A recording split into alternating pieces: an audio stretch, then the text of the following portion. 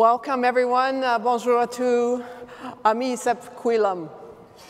Welcome in American Sign Language. It is wonderful, as so many have said already, to be gathered here, 500 plus people, maskless. It's funny, you know, I put on a jacket this morning because it was kind of crummy weather. And normally when I put on a jacket that I haven't worn for a long time, you put your hand in the pocket and there's maybe a $20 bill, an old lozenge, but no, there was 2 masks, right? We're going to find that for quite some time. I really want to thank Chief Sparrow for coming out and giving us a welcoming us to this privileged place that we gather on, and also acknowledging the significant partnership that YVR has with Musqueam. It's so important that we keep those relationships going, we deepen them, and I thank him particularly, given how busy a day it was today, for starting us out in a good way. We at YVR, too, are disappointed with the province's decision not to support the 2030 bid. We were big proponents in support of Musqueam and the other Indigenous nations. Also want to thank Brian. Brian, as you probably heard, is also a friend as well as a colleague. I didn't think my chat group conversation would make it into the address, but thank you for keeping it real and humble and connected. Stantec's such an important partner with us. As you can see, they've been integral in building the fantastic facilities that we come to know and love at YVR. We also are very privileged to have so many supporters and sponsors in the audience. I really, really appreciate you coming out today, and of course, your ongoing support for the work that we do at YVR. And Cindy, thank you very much for being on stage with me today. Thank you. Really appreciate you providing that accessibility. So what we have gathered here today is, I think, in many ways, the best of our province. Business leaders that I've had the opportunity to work with throughout my career and say hello to again as you came in the room here this afternoon, you represent the best of our province. You're diverse, you're innovative, you're resilient, you're committed to thinking about the future.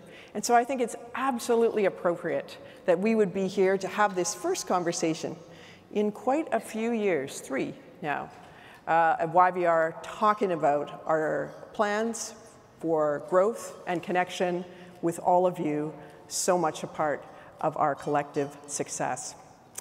As I think you know, my name is Tamara Vrooman, and I am the person who chose to become the CEO of the 2nd largest airport in Canada in the midst of a global pandemic. Now, I've never been one to shy away from a challenge, and as you heard, that perspective has allowed me to have a very diverse and interesting career. Been privileged to serve as the Deputy Minister of Health and the Deputy Minister of Finance, the CEO of Van City, and now the President and CEO of YVR. And all of those roles offered their challenges and great opportunity. But you know, I think this one is going to be the best one yet. And it's not because we don't have our challenges, but because we have so much opportunity.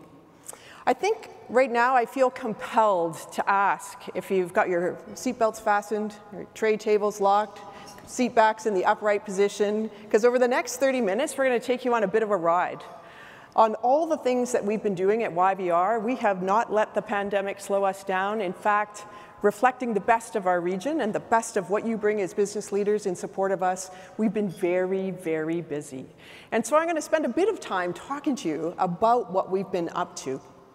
But first, I thought it'd be maybe helpful for me to share with you my perspective on why I think YVR is so important. Why do we care about an airport beyond the movement of bags and goods? Why is an airport important, particularly now, given the unique place we're at in the world and what we see as our regional and national future? I came to YVR loving the airport. Like so many of you, it is simply a fantastic building.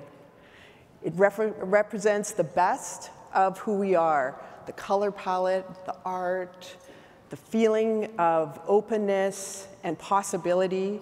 It is an absolutely stunning building, which has been recognized internationally for being one of the best airports in the world year after year. And of course, it's all of those things. But it's also so much more. This time we're in, it's not an easy time, right? Despite the celebration that we have of coming back together, there's some challenges on the horizon.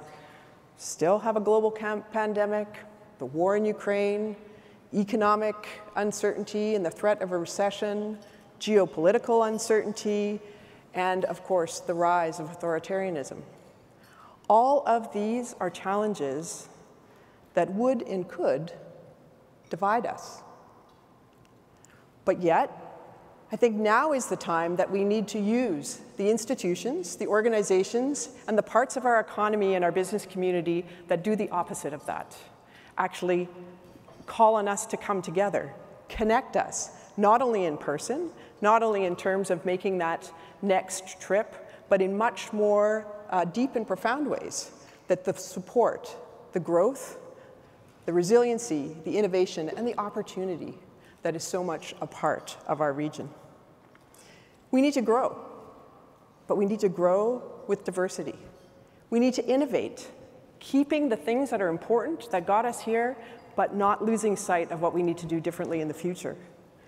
And above all else, as we saw from the StatsCan data released just a couple of days ago, we must be a welcoming place for new citizens, for new ideas, for new businesses that help our economy thrive and prosper, because we are a small economy and one that is based on trade, and that trade really ultimately needs the ideas and people from the global world community. And so at YVR, as BC's airport, we have the opportunity to reflect those things, not just in our art and our building, which we will do and continue to do, but also in the way we do business. How we hire people, how we promote, how we design business partnerships, how open we are to local firms as well as national firms, how we embrace reconciliation, how we digitize, how we take on the climate challenge that is a big one for an industry like aviation, based as we are in fossil fuel. So part of what we've really been talking about at YVR over the past 2 years is how do we take the best of what we've been as the gateway to Asia Pacific and really look head on at the challenges that are before us as a region, as a business community, and as leaders, and build the kind of airport that we continue to be proud of because it's a beautiful building, but we also are deeply connected to because it's an essential part of our future and our growth together. I'd like to talk to you a little bit now about the year that was. We're going to be talking about how we've been addressing the pandemic, what we've been doing, and the future. And today, it's all about that growth and connection. But first, I think it would be unfair if I didn't spend a little bit of time talking to you about this past summer, right? Yeah. So, as you can see here, the screen gets a little darker. So, if you've traveled over the past several months, or you know someone who has, you would be forgiven for asking the question, what the heck is going on with travel? We knew that there would be some bumpy parts of building back, but certainly we've seen some significant stresses across the entire global aviation system. Aviation is an ecosystem. It is a supply chain of sorts. Every part is connected to the others. And so what happens in one place absolutely affects in others. It's like the opposite of Vegas. What happens in Vegas stays in Vegas? No. In aviation, everything is connected to everything else. And the pandemic really challenged our model.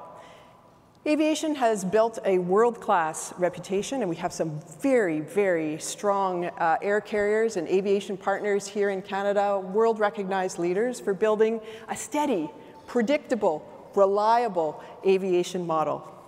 The pandemic and the aftermath obviously challenged those assumptions. Whether it was labor shortages and the need to retrain, it can sometimes take 2 and 3 months to retrain basic security screening and service personnel, and of course many, many months more for pilots and specific mechanical and technical trades. The availability of goods, our ability to actually have the equipment in order to support the people in those jobs. We are a victim of the supply chain as much as we are a part of it.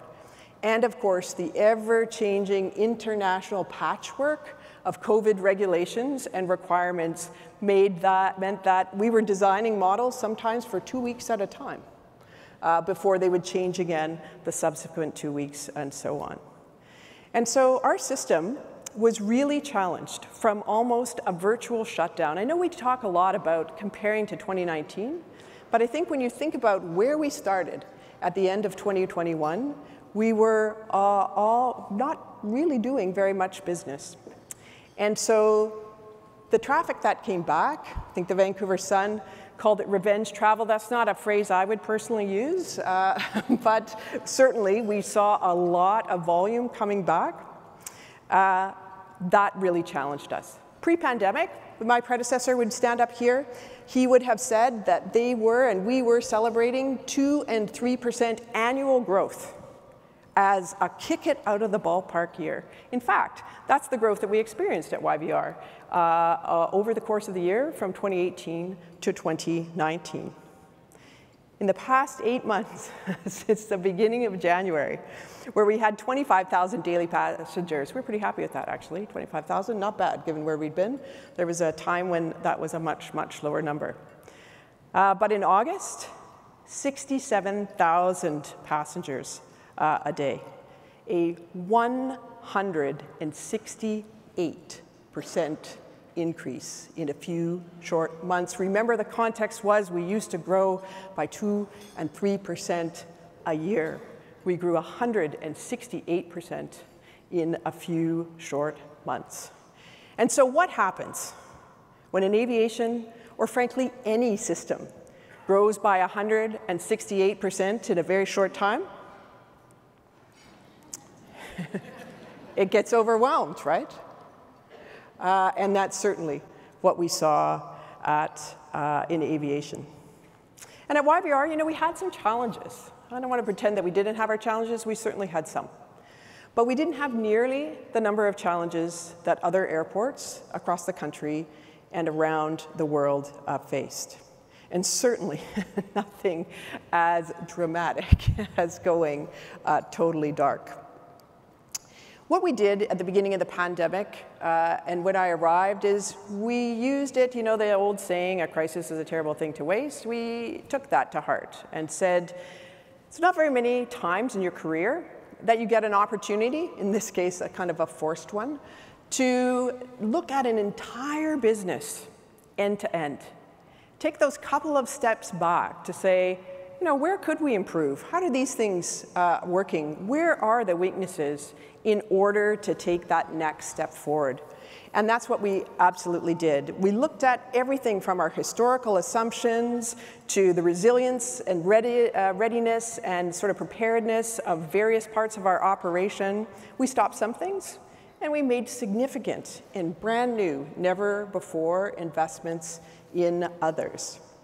That all led to some pretty significant decisions. For example, we did during the pandemic, 2020, early 2021, we did the very unsexy, frankly, work of looking at our dikes and our drainage.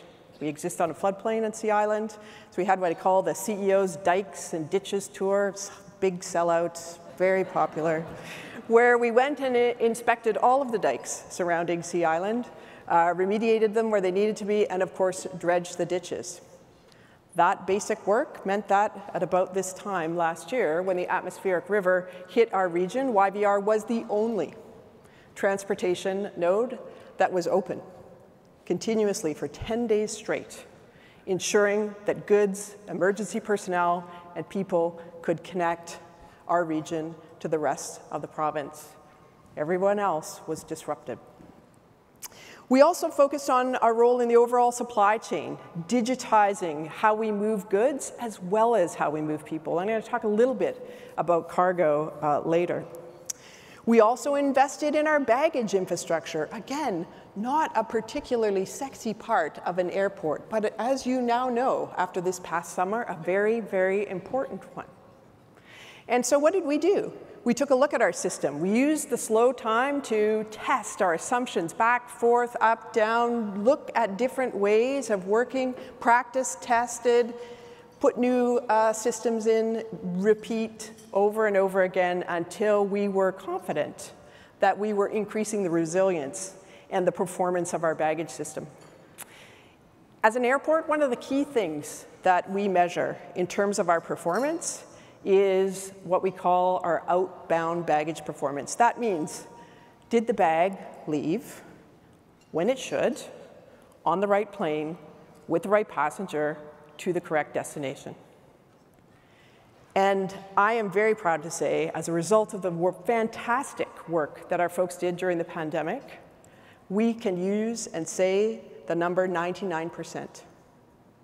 That means each and every day, so far in 2022, including our busiest days in the summer, 99% of the time or more, our bags got out on time, where they're supposed to go, on the right plane, with the right passenger. I don't know of any other major airport on the continent that can make that claim.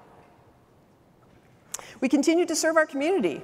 We did through partnerships that we had with Vancouver Coastal Health, Hamper Drive, with Quest Food Exchange, raising money through the tremendous and generous community across the island for Red Cross flood and fire relief, and doing the things that we did on just a very lovely and human scale of care packages for Ukrainian refugees. We created a new guest experience team, a team of 60+ individuals speaking 32 different languages who are here to help, along with our green coats, get our passengers on their way, returning to travel when many hadn't traveled for some time, navigating some of the processes that had changed during the pandemic. And I want to take a moment, I hope you saw our world-famous green coats greet you as you came in today, just like they greet you when they come into the airport. Please join me in thanking them for the tremendous work they do as volunteers.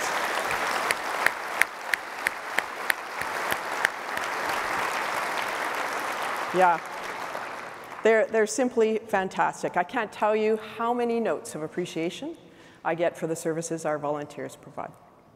We also innovated and worked with partners in the business community. We partnered with Tech Resources to install copper surface finishes on all of the high-touch surfaces. You may know that copper is antimicrobial. That is, it doesn't like bacteria and microbes that are bad. It also has a lovely pink hue, and it is now across our airport, and we're very pleased to do that. And for all of the work that we did, whether it was on our community service, whether it was on our protocols, whether it was on our cleaning surfaces, whether it was the way that we controlled air venting and controls in the airport, we were recognized with the COVID Award of Excellence. Yeah, thanks.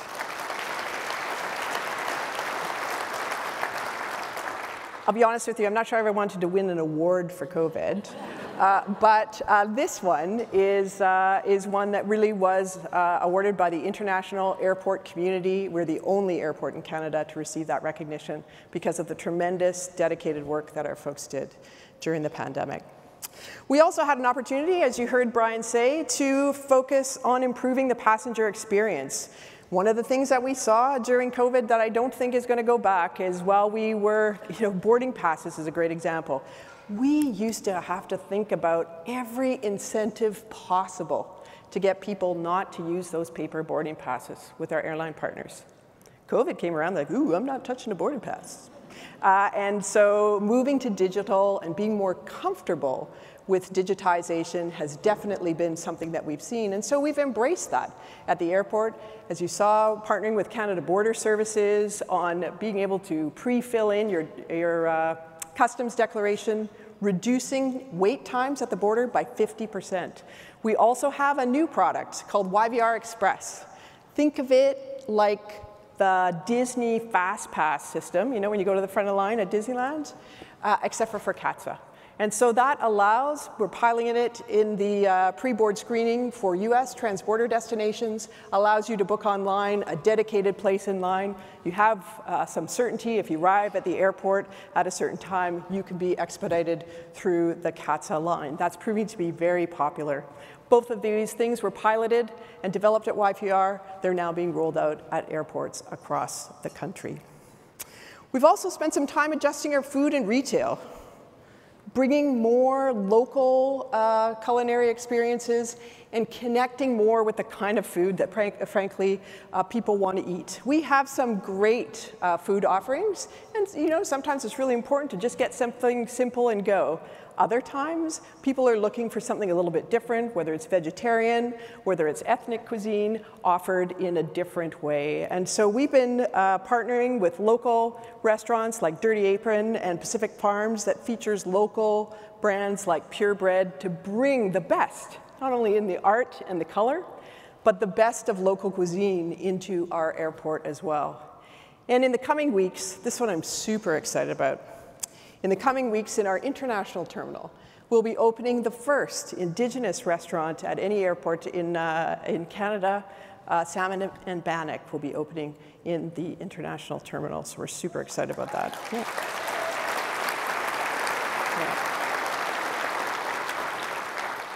We also created a volunteer effort in addition to our green coats, in addition to our guest experience, because there were some days there when it was pretty busy, as you know, providing extra staff and support called the X Team. The X Team is simply a group of people who are back office functions. You know, many of you work with many of them. There are people in finance, there are people in HR, there are people in marketing, communications, IT, our Monday to Friday folks. We said, hey, you know, we could actually use some extra arms and legs on the floor. Is anybody interested? Another airport in Canada did a similar thing in the summer and got 5 volunteers. Very large airport. We did the same, and we got 154 volunteers, creating thousands of extra hours in our airport simply because they wanted to be part of people moving through.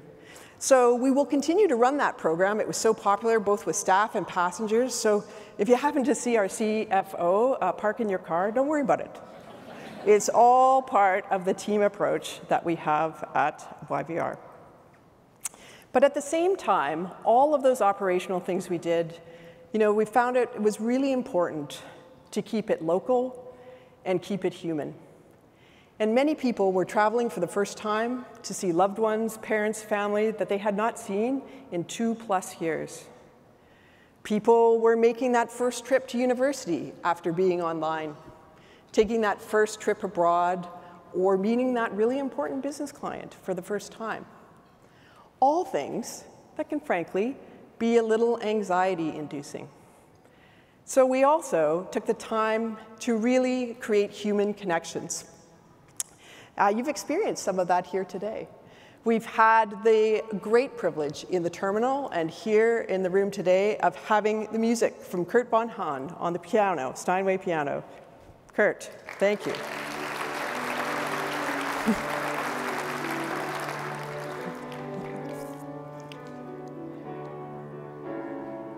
Oh, we can just dance now, yeah. Thank you. Thank you, Kurt.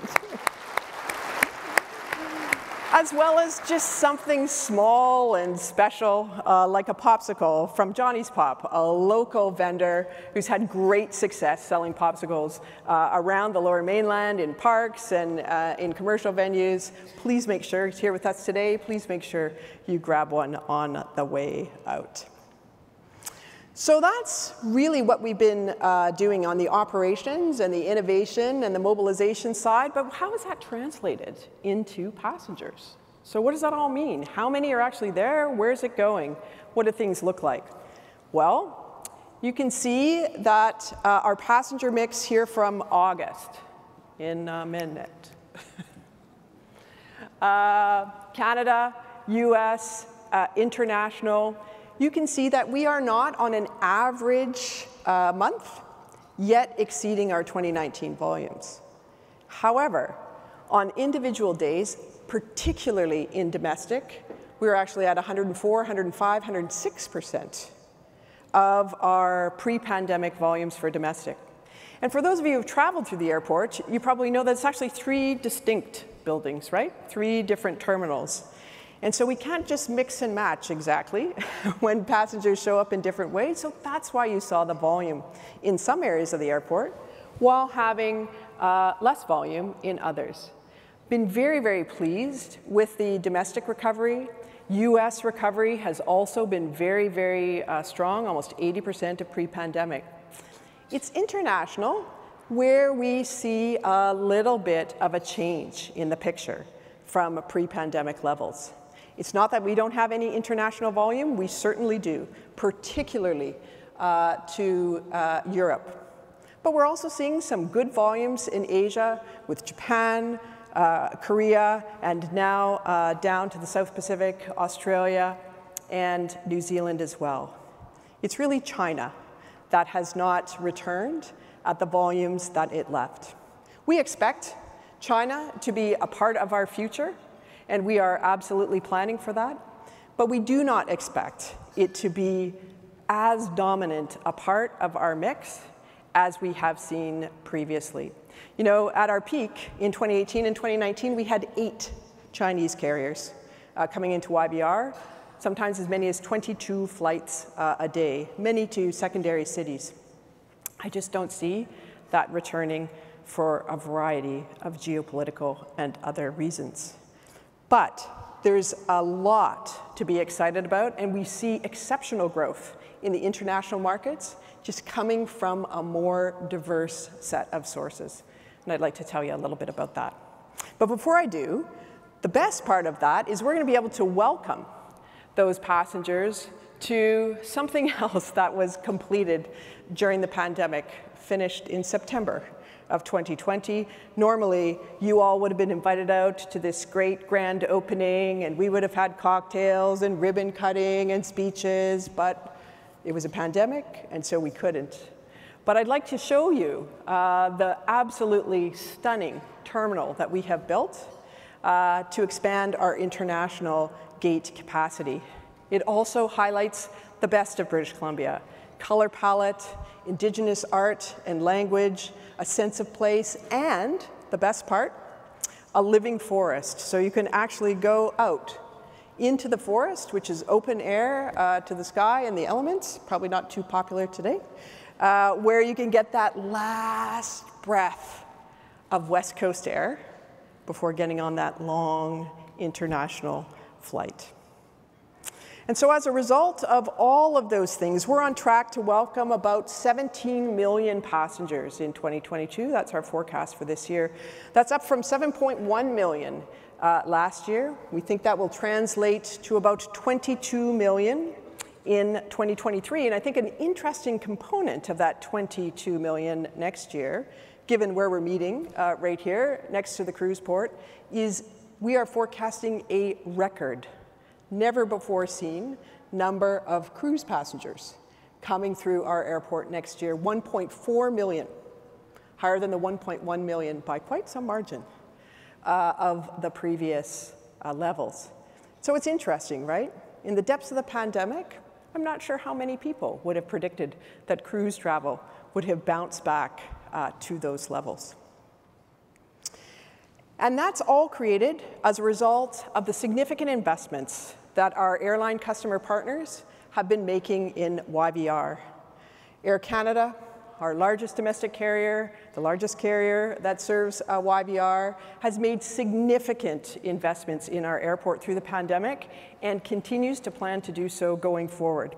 They're growing the network between Asia and the Americas, and most services have been restored. Plus, there's some exciting new ones: Austin, Houston, Miami. Miami, I know, is particularly popular, and they will be introducing service to Bangkok, the first connecting point from North America to Thailand direct of any airline in any airport on the continent. WestJet, also a big part of our success at YVR, is also making significant investments in our community and at our airport, and we're very pleased to support their Own the West strategy. Their recent partnership with Pacific Coastal Airlines will ensure that we connect the regions of our province in through YVR and out through the significant network that they have built into the US. As you know, our country is blessed with a large geography, but a small population. And so a healthy aviation system and a healthy aviation network is really important to be able to connect, in particular, rural and remote communities, including Indigenous communities throughout our province and throughout the western part of the country. That's why we're very pleased to recently have announced our partnership with a new BC-based, 100% Indigenous-owned, woman-led and founded airlines, Isquewo Air. And Tira Fraser, the CEO, who many of you know, is such a fantastic entrepreneur to have in our midst. You know, it's not for the faint of heart, starting an airline, particularly starting an airline after a global pandemic. I think it was Richard Branson who was once asked, how do you become a millionaire? And he said, well, you start as a billionaire, and then you launch an airline. So we're very excited to be supporting a local entrepreneur. We also have opportunities to maintain and grow service connectivity throughout British Columbia and throughout the country. Some growth that's been coming to our airport from Flair Airlines, from Lynx, and Canada Jetline will be launching its first service from YVR to Toronto in December. We also welcomed a number of new airlines for the first time.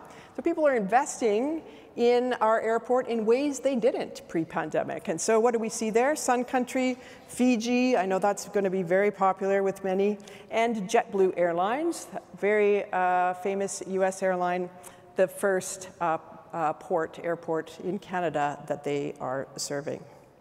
So lots of exciting growth in our air services. But now, let's take a moment and reflect a little bit on what that looks like in the future. We've built back, we've innovated, we've made our way through in an operations sense. Where are we making investments to ensure that we're here to support you and your businesses, and also the regional growth that so many of us rely on and are a part of going forward? We've been working really on 6 main things, and they're the kinds of things I think that probably many of you have been working on in your own businesses. Reconciliation, how we use our land, the movement of goods and trade, climate, digitization and technology, and of course, where is our future labor going to come from, and the needed investment in skills development and our people. How we think about these things not only affects us, but affects our region, and in fact, our country. And one of the things that we've learned during the pandemic is you really can't go back. So we need to lean into these things, build on our strength to ensure that we're resilient and prosperous in service of you in the future. One of the things that's very important to us, and you heard Chief Sparrow speak about it, we speak about it quite often, is the fact that we are located on Sea Island, which is the traditional, unceded and continuously occupied territory of Musqueam. 5 years ago, YVR entered into an historic agreement, the first of its kind in the country, a friendship and sustainability agreement, a 30-year agreement that actually set forward a path on how we would embed reconciliation in everything we did, whether it was language, culture, employment, economic opportunities, opportunities for partnership and growth. All of those are a key part of everything we do at YVR.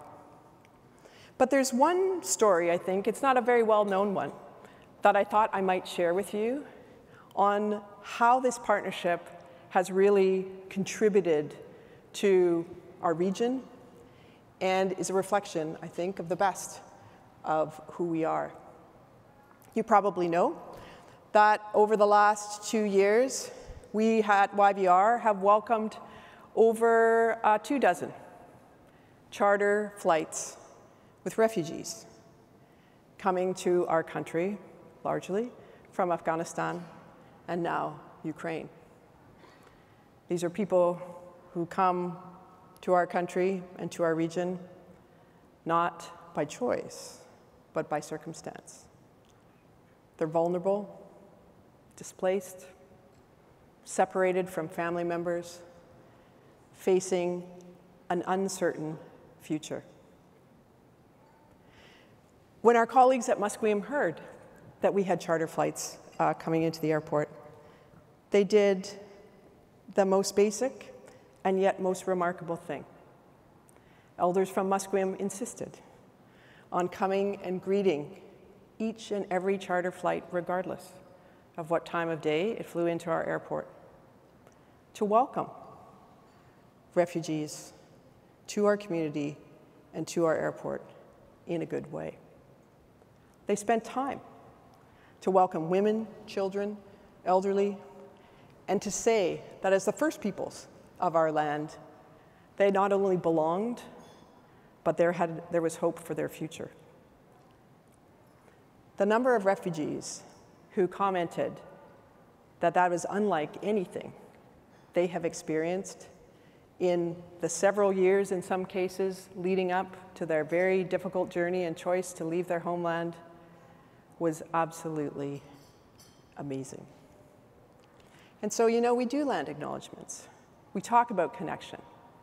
But what we see through our partnership is creating connection and support in ways that are so basic, yet so profound in terms of setting those folks up for the kind of livelihoods and connection to our community that we hope for when we welcome them as refugees. And I really just want to take a moment to acknowledge Musqueam and to thank them for their thoughtful, quiet, but so impactful work in welcoming refugees to our airport. Chief Sparrow, thank you.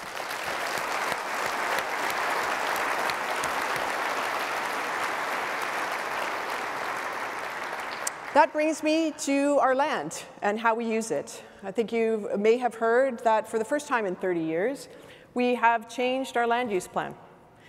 We have looked at everything we do, how we've set aside land, and feel that in really any scenario that we plan for, including growing to 40 and 50 million passengers, that we have enough capacity in the airport if we use technology, we use better management protocols, and we use greater partnerships to be able to serve what we have today and what we see into the future all the way for the next 50 years into 2072. That gave us the opportunity then to think about the land that we had previously set aside for a third runway and for parts of a third runway that may have needed to be extended into the ocean, something I think, frankly, had a low probability of occurring or being approved. And we were able to free that land up for development, for service to the airport, but more importantly, for regional development. That means that we have 400 acres in the north of industrial zone land located in Metro Vancouver. And if you've heard my colleague, Robin Sylvester, speak, you know how important industrial land is to supply chain in our region. It also freed up another 800 acres in the south for further densification to serve logistics and cargo as well as other uses. That translates into a developed value of about $8 billion that we have freed up in service of our community. That was approved by local governments, approved by the federal governments, and received unanimous approval from Musqueam as well. We also thought about the land and the new ways to support cargo. Cargo's been a bit of a silent but very important part of the airport business over these last 2 years, and in fact was more resilient, as you might imagine, due to e-commerce and supply chain changes, part of our business model. Cargo up 16%. We've been able to invest in our cargo operations, historically, frankly, a place that the Airport Authority did not invest in enough, to be able to bring technology to make sure that the inefficiencies that we sometimes see in the way that we've set up our services for our partners like DHL, FedEx, and Cargojet, to move from analog, a guy waiting for a box waiting for a guy waiting for a truck, a box waiting for a guy waiting for a truck for an aircraft, to digital. Sensor-based, AI, data-driven, dispatch just in time, reducing our GHGs, but also significantly improving our efficiencies and our throughput. We've partnered with Calais Information Solutions, first partnership of its kind in the country, to bring that digitized solution to life. We've also created a climate plan that focuses on our opportunity to be a leader. Aviation, fossil fuel-driven industry, difficult to decarbonize. Airports can play a bigger role, though, than I think people think in terms of what we can do. We provide the platform that allows aircraft to take off and land. Through our partnership with Navigation Canada, we can control the ascent and descent, just like your car. Do you use fuel, do you not use fuel, up and down, when aircraft take off and land. And of course, we can control what kind, and help them control what kind of fuel is put into those aircraft, as well as whether they're able to plug into the electrical grid when they're in the airport. And so all of these things have come together in a unique partnership that we have signed with the Port of Seattle, which runs the marine port and the airport, and the Port of Portland, which also runs the marine port and the airport, sharing knowledge and infrastructure on the movement of sustainable aviation fuel, which, as you probably know, moves north to south, actually, in our region, not so much east to west, and sharing innovations around electrification of the airside operations, as well as how we do energy retrofits in the significant buildings and facilities that we operate. We also have a plan, the first of its kind in North America, again, to be net zero by 2030.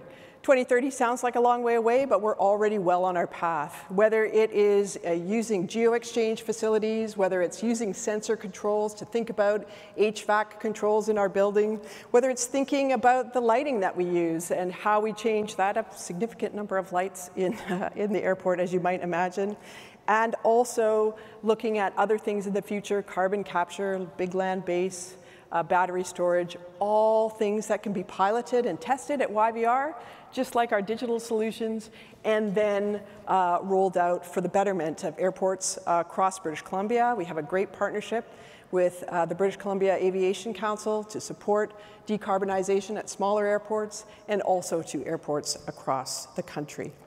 For our efforts in this area, YVR achieved a level 4+ airport carbon accreditation.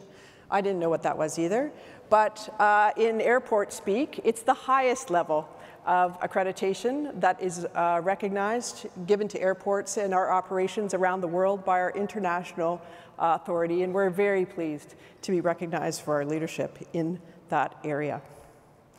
We also know, though, that the future of growth must be digital. We have this fantastic piece of infrastructure. How can we improve the way we use it, how we understand it, how we plan for it, by creating a marriage with digital technology? One of the things we did in the pandemic was also to create something called a digital twin. Digital twin is a full digital replica of our airport, inside and out. That allows us to see things and do things and plan for things and measure things in ways that were not possible before. YVR is only one of 4 airports worldwide to have made this kind of investment. So I'd like to show you a little bit. This is the cool part of the presentation. Show you a little bit of what it looks like. This is the kind of quality that we have through the digital twin. You can see that we can measure everything from what's on the gate to what's on the airfield. We can also do some of those, carbonized and decarbonized flight paths by taking a look at the ascent and descent of aircraft. We can think about how we move people through the airport. We can take a look at our significant art collection, and got some really interesting work happening on creating digitized tokens for the metaverse of our airport in consultation and with the approval of our artists. But the coolest thing about it, I'll tell you, is not just what you see on the screen. It's that what you see on the screen is actually also in my hand. And so what I'm looking at here is the same image that you look at there. And we have a live feed for the operations of our airport that allows us to plan where we've got lineups, where we've got queues, where we need to allocate different resources, where we can pilot different innovations to help people move more efficiently, help bags and goods move more efficiently through our airport. And the greatest part is, it's not just in my hand, because kind of maybe a little wasted in the CEO's hands, but it's in every single, palm of every single employee's hands right across our airport. This is the innovation in partnership with many local companies who are here in the room with us this afternoon that has given us the ability to really outperform most other airports in the country. We also know that we can have all the cool tech in the world, but it doesn't really mean anything without our people. And so we have really been struggling as a sector, as you know, to ensure that we had the right people in the right place, doing the right work, with the right training, at the right time. I'm very pleased to say that YVR, I think we sort of understood that that might be a risk a little earlier than maybe we could have, and some others did. And so as a result, we've been making significant investments in our people and their support for several months, and almost virtually since the day I arrived. Some 26,500 people work at YVR, making us one of the largest work sites in the entire province. And I'm very pleased to say that earlier this year, we were recognized as a certified living wage employer, the first and only airport in the country to have that designation. Yeah, thank you.